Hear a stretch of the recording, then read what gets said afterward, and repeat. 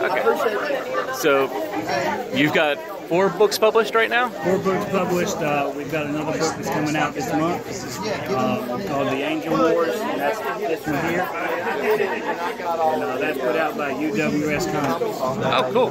So you're not publishing by independently. You signed on with someone. Well, different companies, yeah. Okay. I'm a freelance inker, so I do ink for whoever needs ink done. That's cool. Just so some people don't know the difference, the inker is the one who does the black and white work versus the color. Right. You've got the artist, well, it starts with the writer's ideas. The writer writes down what he needs, and then he gives that in a script-like form to the artist. The artist does the drawing. Then some artists ink their own stuff, and some artists send their stuff out to be inked by other people. I ink the work, then I send it to the colorist sends it to the letterer, and then the letterer, once it's lettered, it's done. Ready for publishing. So there's actually a lot more that goes into comic books than most people think. Right, it is.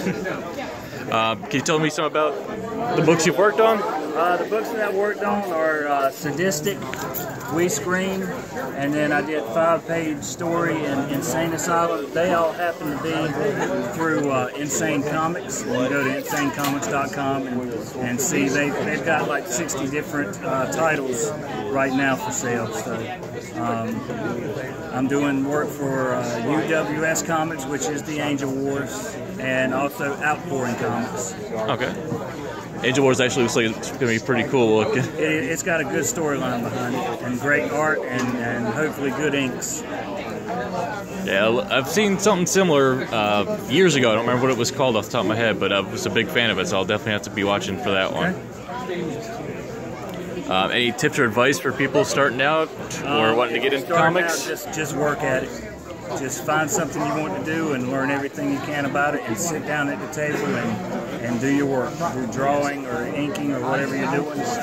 Just go for it all the way. Don't sit around and wait for it to come to you, because it won't. It's a tough business, and you've got to work for it to be able to get published. Because there's thousands of inkers out there, thousands of artists out there that are trying to do the same thing you are, and you basically got to do your part to be better than everybody else. You have to find your way to stand out. Yep. Do you have a website for your work? I do. You can go to facebook.com/jtdixoninks, or you can go to jtdixoninks.storeenvy.com, and you can find most of my work there. Okay. I'll be sure to put those links in the description of the video as well. Anything else you'd like to say? Thank you. Thank you.